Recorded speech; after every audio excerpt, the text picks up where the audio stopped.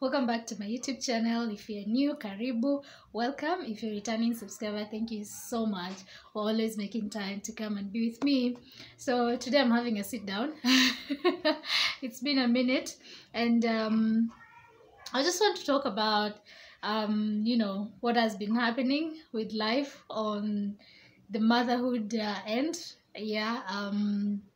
Aside from me being a travel vlogger, I'm also a mom and a wife, but today I just want to give you an update on my motherhood side. So my son has decided he does not want to breastfeed anymore.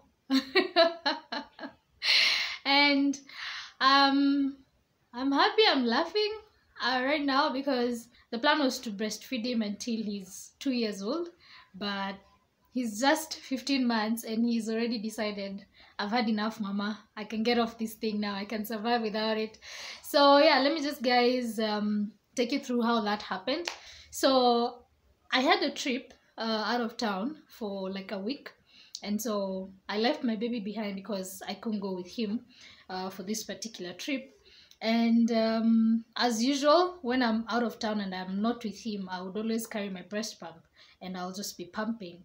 So for this particular trip, it was just the same thing. So here I was on my first day. I pumped on my way to my destination and it was normal. The milk flow was normal, So the second day, I was pumping, but then I went the entire day without pumping, and I wasn't, too engorged to where I can't stand it, because back then I'll be very, very engorged and it's painful and I'm leaking, so it's very hard to just go a day without me pumping. But this particular day, which was the second day now after I arrived at my destination, I was okay. I didn't pump that entire day until the evening and I was still fine. I was engorged, yes, but not to where I cannot stand it, So I get to my hotel room and I just take a shower, I pump, and yeah, I get some relative amount of breast milk.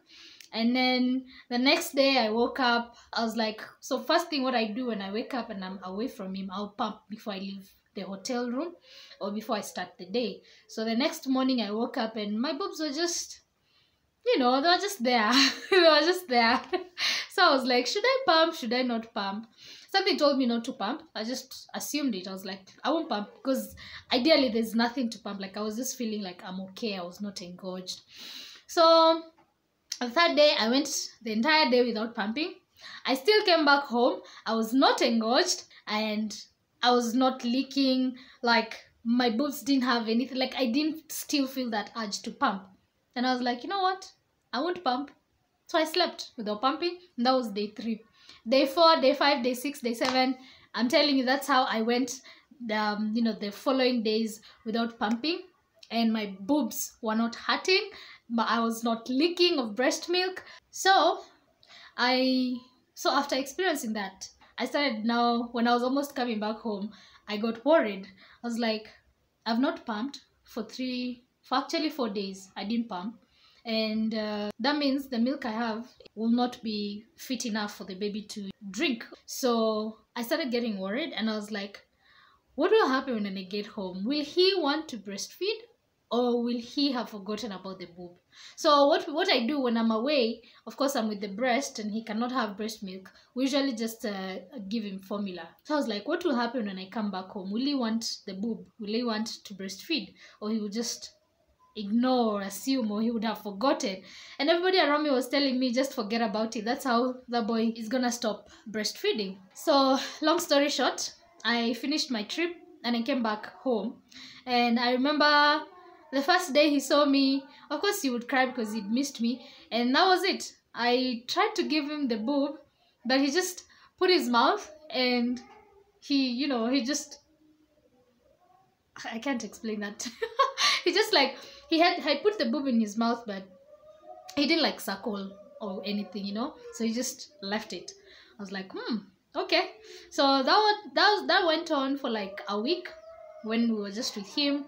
And then I realized now the coming week he sort of started to remember that, oh, there was something interesting around this area. So I would see him now slowly. He would start to play around with my, you know, boobs. He would try to like just lift up my clothes or just my top just to access the boob, or just try to like, you know, try to move his hand around my neck area, trying to get his hand into the boob, you know. I was like, wait a minute. So I was like, let me give him and see what's gonna happen. So I gave him the boob, and yeah, of course he suckled, but nothing substantial is coming out. You can see he's having to like just suckle like 3 times before he can swallow. So that automatically tells you like the supply is low. That's basically how we stopped breastfeeding, because from that we've not gone back.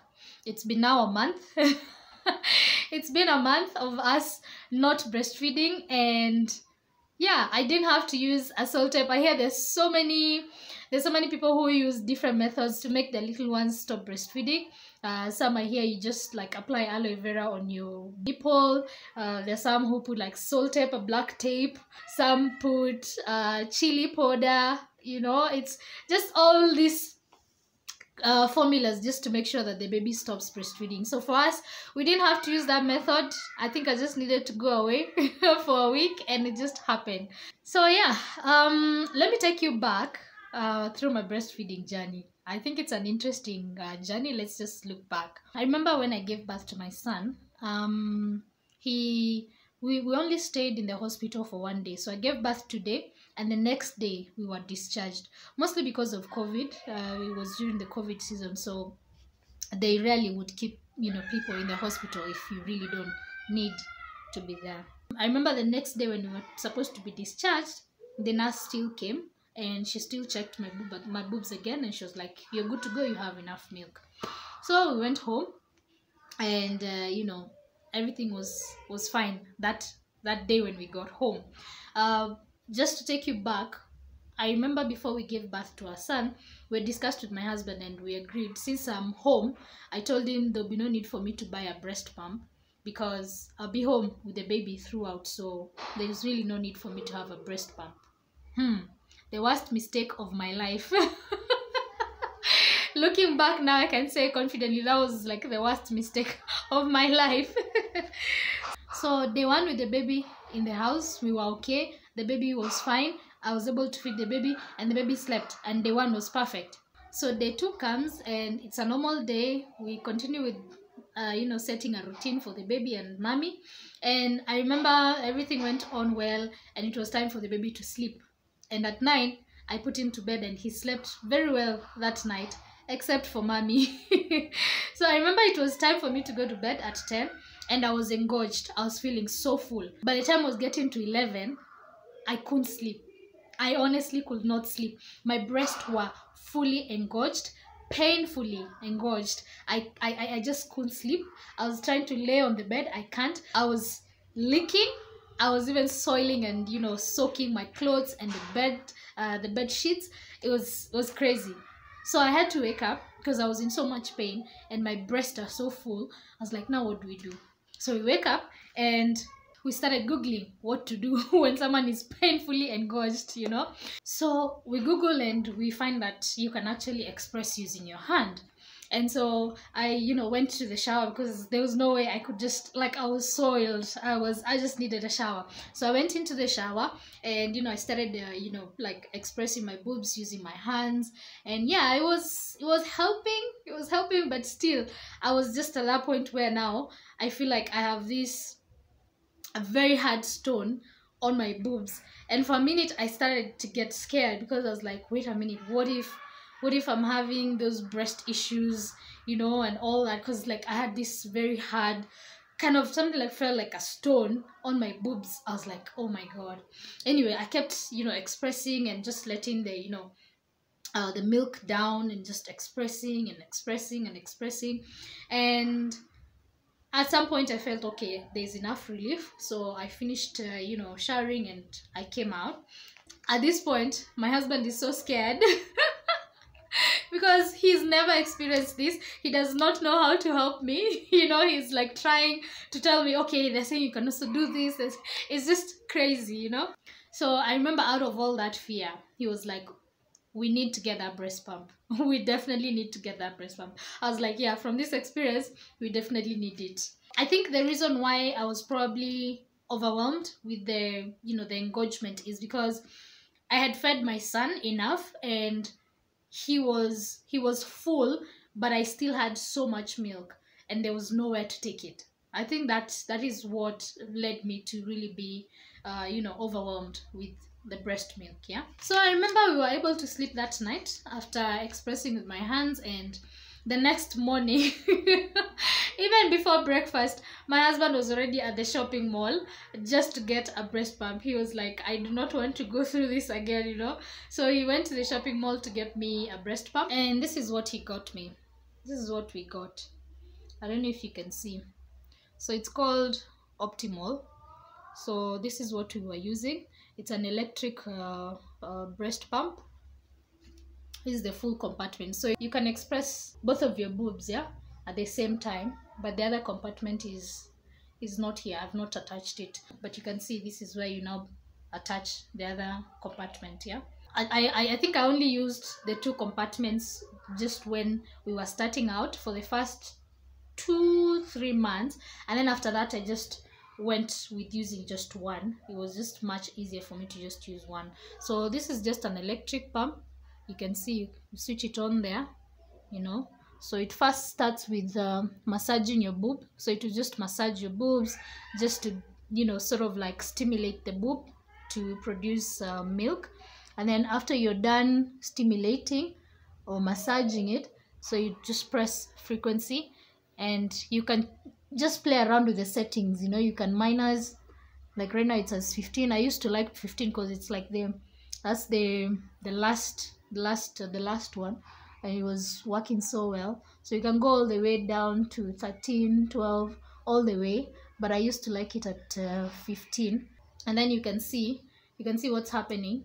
You can see. So this is where you put your boob.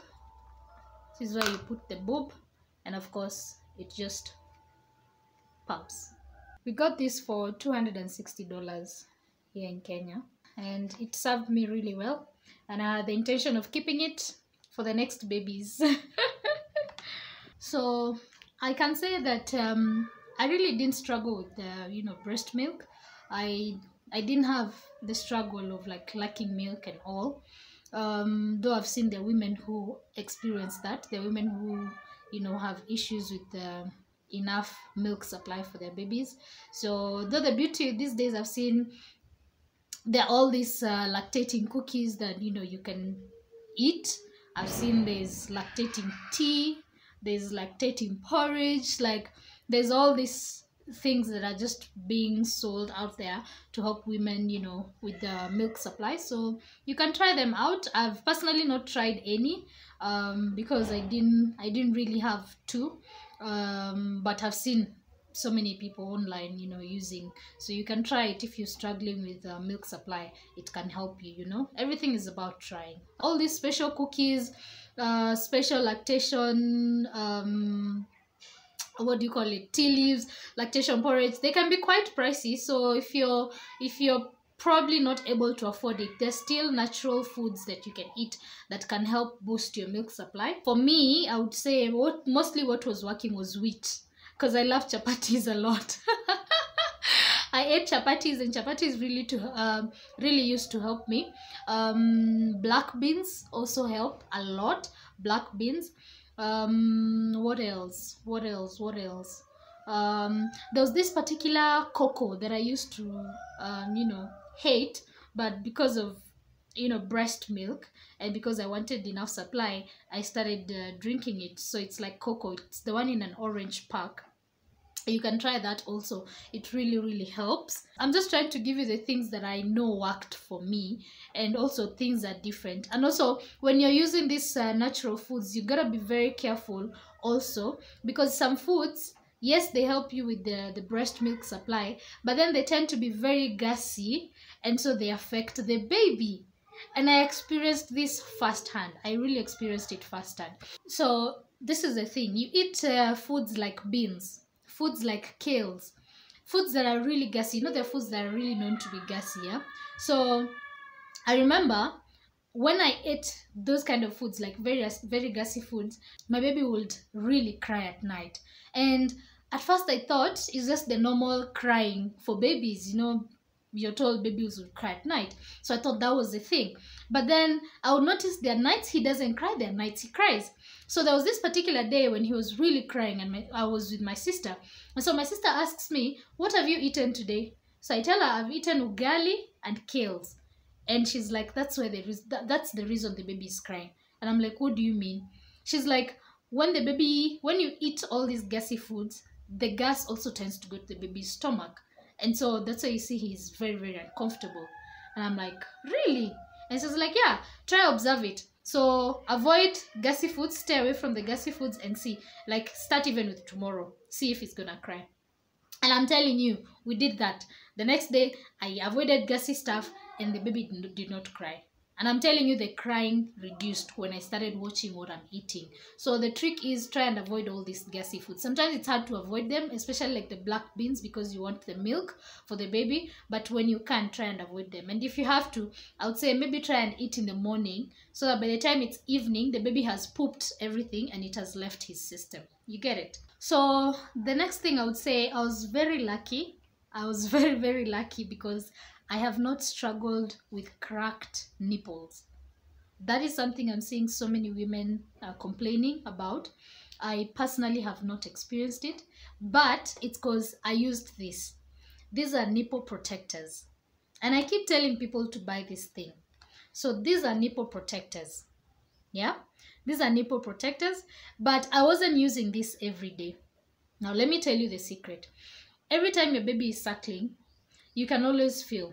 Yes, of course, the baby will latch and all that, but you know the kids who feed so much, you know? So at the end of the day, imagine somebody just sucking on your nipple, you know, suckling on your nipple, the entire, after every 5 minutes, it's going to be under pressure, and eventually the cracks will come. So what I noticed with mine, after breastfeeding the baby for like maybe a week, 2 weeks, 3 weeks, I would start to feel pressure like on my nipple. You know, I would start to feel, hey, that nipple is not okay, you know. So every time I would feel that, I would take this and I would just put it on my nipple like that. So you see, this is how you do it.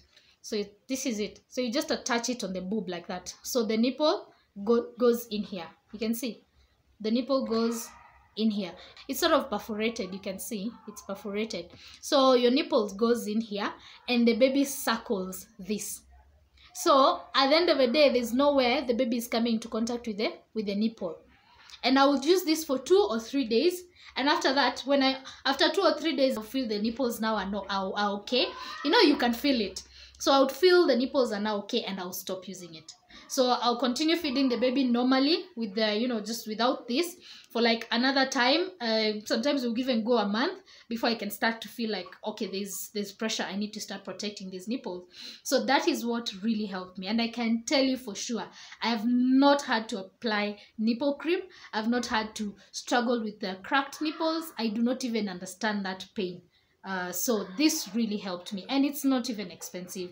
Guys, this is not me promoting. Nobody has paid me to promote this kind of thing. It's just me trying to help any woman out there who is struggling with, you know, breastfeeding. So this I bought at only 150 Kenya shillings. That's like $1.50 only, and you save yourself all this pain. Because I hear when I read, I'm in so many groups where, you know, mothers share their stories, and sometimes you read, you know, these struggles with nipple,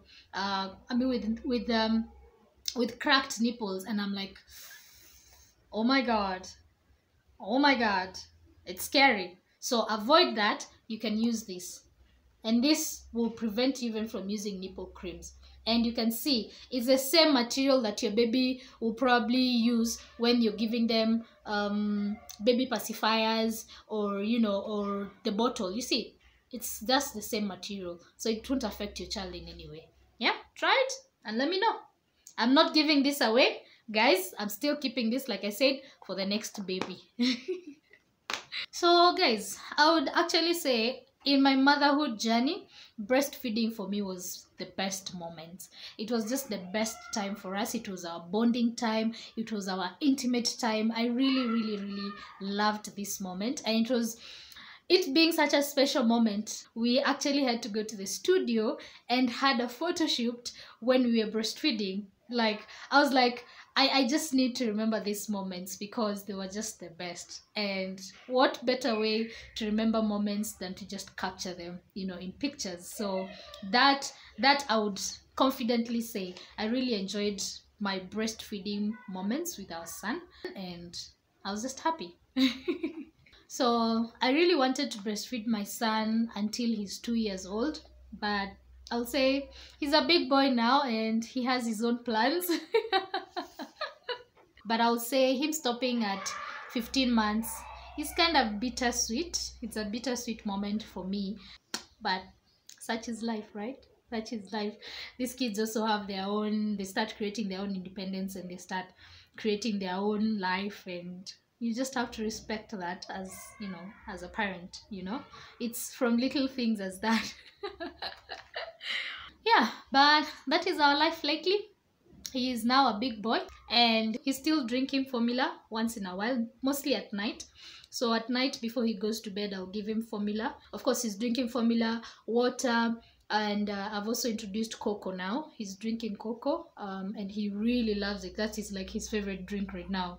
I want to slowly introduce cow's milk, and then I can now get him off the formula because formula is getting expensive, guys. I started buying it at around 1400. Now it's at 1700 Kenya shillings. That's like $17.